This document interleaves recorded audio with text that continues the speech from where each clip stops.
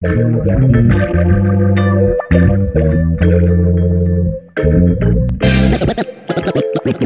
begin. I've never seen this beautiful quilted piece of art that is just outside of the entrance of the choir room in Siloam United Church.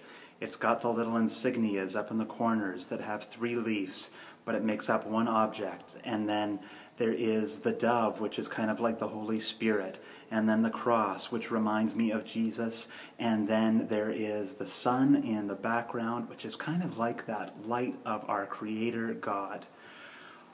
Folks, this Sunday is Trinity Sunday. Now, what exactly is the Trinity? It's one of the hardest parts of our Christian tradition to understand, no matter what age you are. And we're going to be looking a little bit at it in our Sunday school today, or at least a passage that relates to that idea of the Trinity. I remember when I was in Sunday school in the church where my dad was a minister, one time I asked one of the teachers, "What is the Trinity?"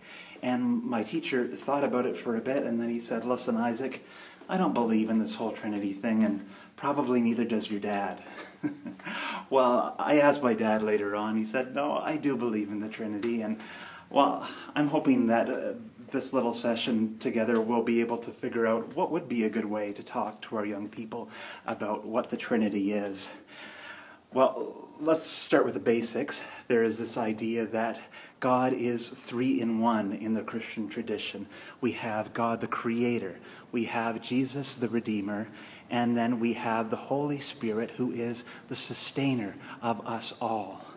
Now, you can get into all kinds of different conversations about these different roles. What I think is really important, though, for our young people to start off understanding is the idea that God, right from the get-go, even before the very beginning, is in relationship. There is this presence of the 3 persons of God, and they love one another. And that's the love that our whole creation is based on, what the whole cosmos is all about.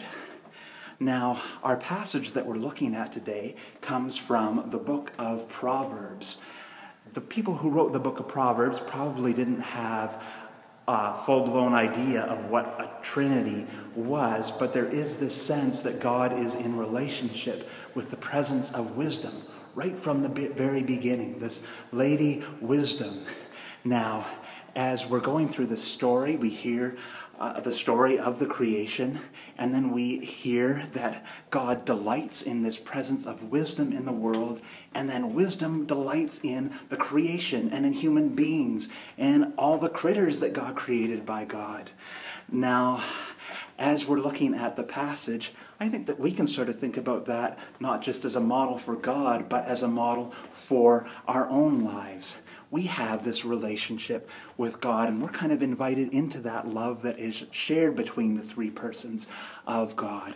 We are invited then to delight in God, but not just God. We're invited to delight in other people, just like the presence of God delights in other people and in the whole created world.